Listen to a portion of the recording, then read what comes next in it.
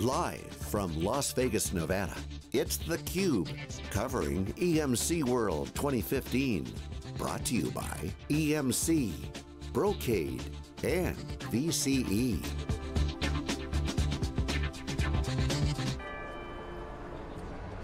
Welcome back, everybody. I'm Jeff Frick. You're watching theCUBE. We are at EMC World 2015, our 6th year, I think, of being at EMC World. That's really where theCUBE got started. We're always excited to come back. It's bigger and better than ever. 2 CUBEs, just like we had last year. And we're really excited for our very special guest, the Dean of Big Data himself, Bill Schmarzo. Let me get this right, the CTO of Global Services, Big Data Practice. That is right. If the name was any longer, I'd need 2 cards. Well, welcome as always. I think Thanks. this is a repeat of a session that we had a year ago. I think we had 2 for. I think you have me on every year. It's like I haven't bored you enough yet. You keep bringing me back. So as everyone knows, we love to get customers, we love to get practitioners on theCUBE, and you spend, as we know, all day, Monday through Thursday, not in the flyover country, actually, right? Yeah. You don't fly straight to the other coast. You land wheels down. You're in the hinterland. So tell us what is going on. Well, it's the big data journey continues to mature, right? We're seeing that more and more the shift in the focus of big data, as far as from a championship perspective, from the champion, is definitely moving from IT to the business. The business users are becoming front and center, and are the ones in many cases who maybe aren't leading, but they're definitely arm in arm with the CIO helping to drive these things. And is that because they're hearing about it from other people? Is that because there's enough use cases that they can grab onto? Or what is giving the business owner enough information that they can really drive this adoption? So I think, Jeff, there's 2 things. I think first off, the technology experiment with big data, where you brought Hadoop in, you threw some data on it, you hired a couple of data scientists, and you waited for magic to happen, and you waited, and you waited, and no magic happened. I think there was a high degree of disillusionment, right? Because all the press and the analysts and the books are talking about all this big data nirvana. And I think what happened is the business people said, okay, let's reset. We're obviously doing something wrong. It must be the approach. It's got to be more than just a technology. And it is more than a technology. I mean, I still scoff at organizations when they say, oh, we're going to do a proof of concept, proof of technology on big data. I'm like, are you kidding me? Google, Yahoo, Netflix, the NSA is spying on us right now using the technology. The technology works, right? Right, so it's not a proof of concept challenge, it's a proof of value challenge. And when you get into the proof of value discussion, the business has to be front and center, because who understands the value more than the business? Right, right. And then it becomes the standard kind of early adoption process, right? Find an early win, find something that's easy to go after, where you can demonstrate the technology and the business value. Exactly, we go through a process we call a vision workshop, and it's about a 2 or 3 week engagement process where we go through and we look at use cases, trying to find those use cases that have both high value and a high feasibility of success in a 9 to 12 month window. That 9 to 12 months is key, because we don't want anything longer than 12 months, because organizations change, people get fired, people get bored. So when we focus on 9 to 12 months, it really limits and forces us to focus on things where we can deliver quick wins and then build on that success, like you said. And then what are some of the attributes that you look at when you start that process to get the people in the room thinking about potential projects? I'm sure there's a laundry list of kind of priorities or things that you can decide to really drive you to that successful early adoption. So there's 2 important things that I think distinguish a successful engagement from a failure. Number 1 is the business and the IT people actually have to like each other. They actually have to get along, right? If you think about it, the business owns the value determination process. They're the ones who are going to make decisions based on the analytics that we glean out of the data. Right. And IT owns the feasibility. You have the right skills, the right data governance, all the right things. So first off, it can't be done by business or IT. It has to be done by business and IT. So that's job 1. The second thing is we encourage organizations to pick a use case. Don't worry about picking the use case. Right. You can spend a lot of cycles trying to figure out, is this the right use case, is this the right use case? To a certain extent, pick one and we'll go from there. Right. Because what's going to happen as you go through that use case, you're going to build expertise in data, you're going to build out your data lake, you're going to build your analytic capabilities, your data science team. All these sort of, these residual exhaust from the project are going to slowly build out your data science and your big data capabilities. So don't worry about picking the use case. Right. Pick one and get started. Right. So once they get started, what are some of the big surprises that you see over and over and over again? Is it where the data is? Do they even know where the data is? Is it schema? Is it, I mean, what are some of the kind of consistent themes that you know you're going to get in day 3 of this process? So, it wouldn't be Schmarzo without telling a story. Oh, absolutely. So I got this marvelous story to tell. So we're running our vision workshop process and we're working with a gaming company. And the gaming company is focused on how do they create a more predictive customer lifetime value. That's their focus, right? So we're doing a vision workshop process and we must have 12 or 13 executives in the room. And it's free form thinking, ideas all over the place. It's a very creative process and there's this woman in the back in the corner, way in the back. And of course my job as facilitator is to bring those people out. And so I say, you know, what ideas, Susan, do you have? She says, well, I got this data source.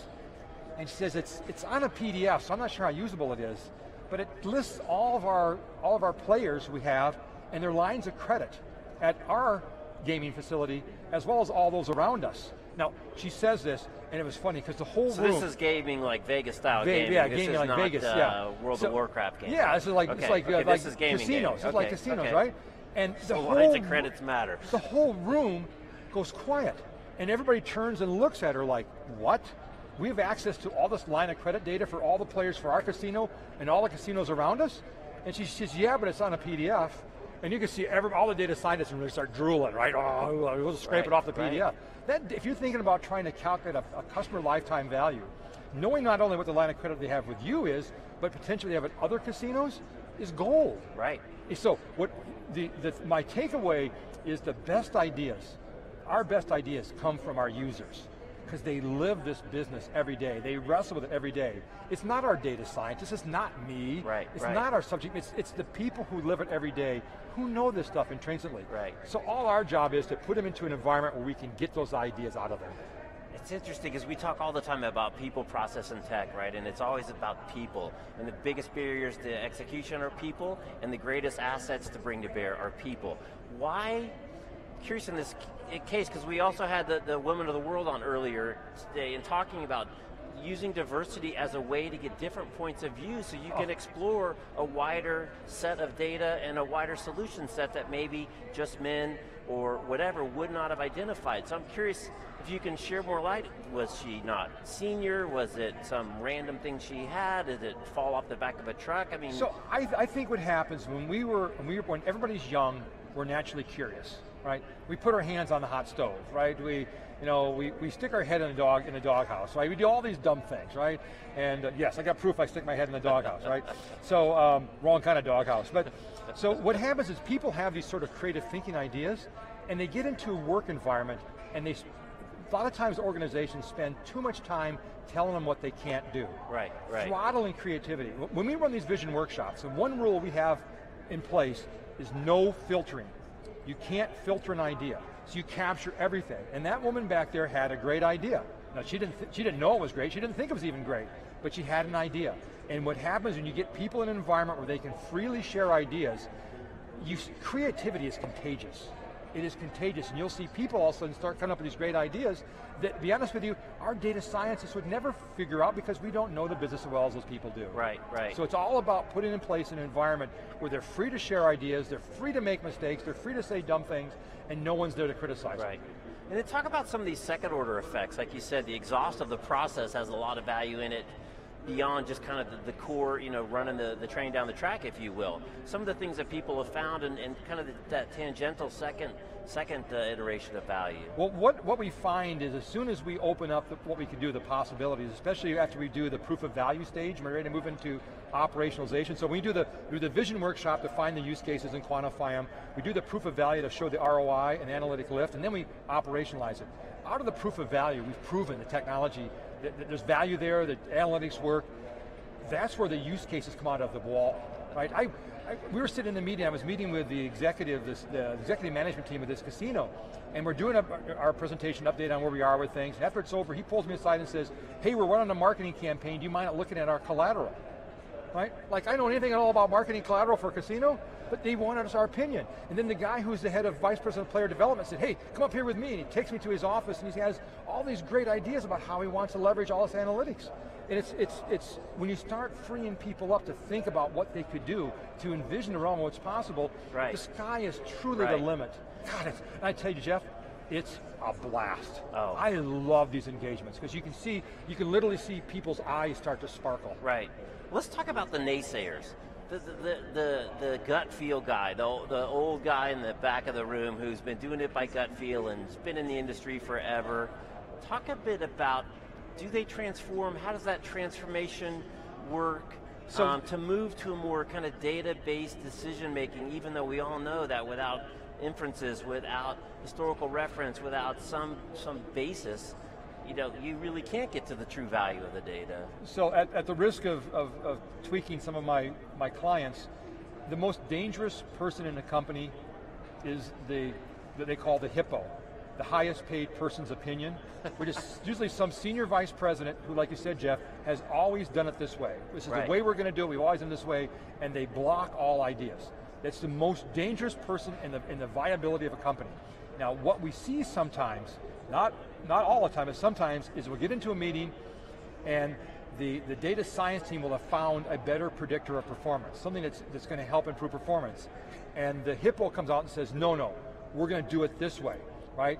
And the data scientist is getting pushed down, the business person getting pushed down, and then somebody says, hey, let's try them both. When people realize that you can try them both, you can literally see the weight lifted off people's shoulders. And they're all going like, yeah, let's try. Let's try them both to see if they work. Now, the Hippo's put into a box. Say, what's the Hippo do then? The Hippo's put into a box. We're going to still do your idea. We're going to see if it's actually going to work. Now, some Hippos, they play the executive order card and they throttle it, but at that point in time, the genie is out of the bottle. Right? That you can actually test both.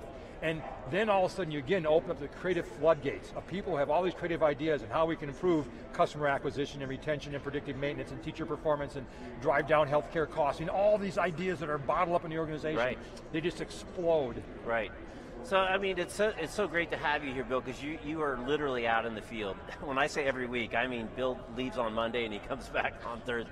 Should have worked for Accenture, right? That's kind of a travel schedule. But anyway, at Big Data SV, when last we had you on, you told some really compelling stories about emergency rooms and really leveraging big data. This is not about, do you get a latte when you walk by Starbucks, it's got the right amount of sweetener. Right. These are life and death decisions, moving diagnosis much quicker.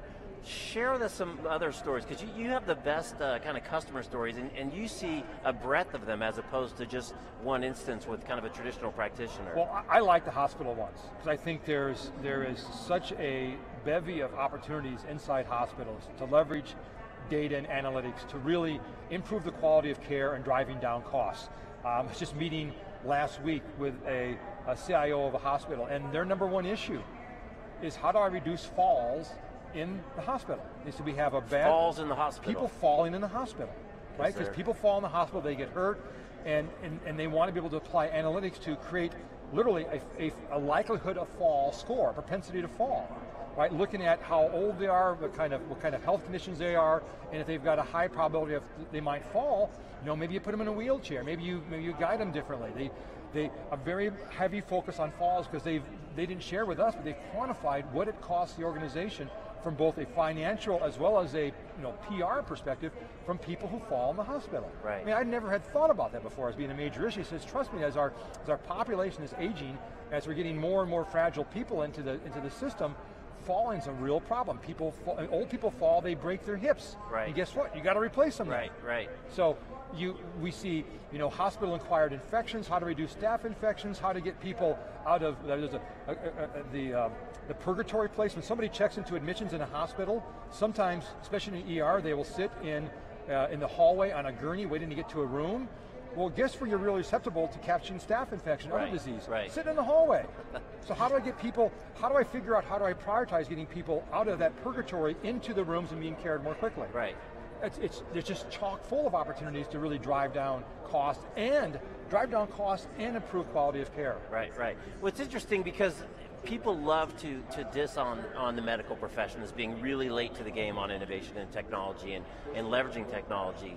Do you think within your kind of broad base of experience, are they at par? Are they really that far behind, or do people just not give them credit? Because it seems like we get a lot of medical folks on theCUBE at all these different shows that are implementing new technology in innovative and creative ways. I actually think that the healthcare industry is still far behind, especially compared to retail and financial services or the gaming industry. They are far behind. But on the other hand, I think the opportunities are even more fruitful. Right. Because not only do they lead to financial benefits, they improve quality of care. They're literally changing people's lives. So while the healthcare industry may be further behind than others, the number of opportunities that are there are almost boundless, and there's no reason why they can't start today. There's no reason why they have to go through that, I got to build a data warehouse BI expertise first. Why?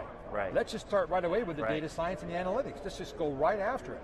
And do you think it's the culture? Do you think it's the finances driven by insurance? I mean, is it just, what is it that's caused them to lag? Is they risk averse? I mean, why do you think that's caused them to lag, and what do you think might kind of open the floodgates a little bit there? So if you look at the healthcare industry between payers and providers, who has all the money? Yeah. The payers do. The payers, right? The insurance. The providers operate in very low margins, right? So they've historically they've had a hard time making technology decisions, especially ones that don't have a clear, well-defined ROI.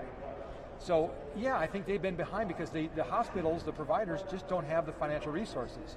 When we come in now, we can show how we can literally use the use case to finance the project. The ROI is so compelling that we will help them find money.